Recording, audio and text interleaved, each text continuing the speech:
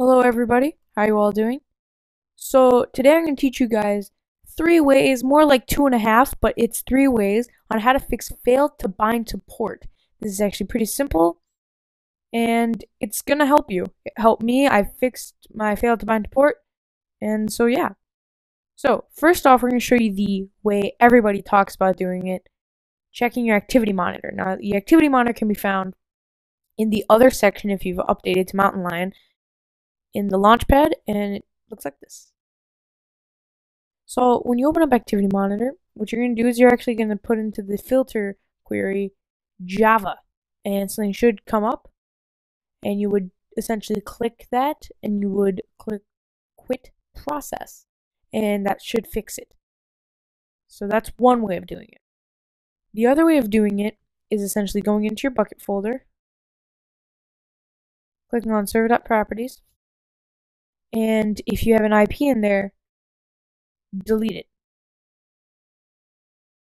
Then save it, then start up your server again. But if that messes up your entire, server, and you've port forwarded too, so that's messing up your port forward because it doesn't know what to forward, go into your system preferences and check your IP and check and see if it's changed. Mine actually changed for some reason, and I don't think I have a dynamic IP, and I'm connected to my original Wi-Fi, so it shouldn't have changed.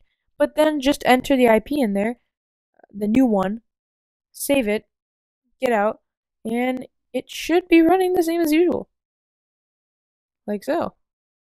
And if you see, mine is working. Perfect. It says it's running. And I can work. I might do another sneak preview of my server because I made some revisions to the world itself and things like that. I fixed some things that had to be fixed. But in general, I hope you guys enjoyed this video, and I hope you guys want to give it a like. Why don't you like this video? Because of course I would like to know if this actually helped you or not. Comment if this worked, or if it didn't, I might look for new ways to fix this. And I'll see you guys later. Yeah, I hope you guys enjoyed. If you want to know your IP, or if you want to port forward, there are 2 ways to do it. One, you can go to your website if you have like a Belkin or something.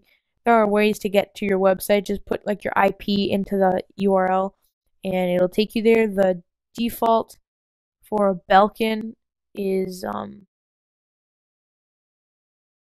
192.168.2.1. That's what it is. So why don't you use that? And that should take you to your website for that.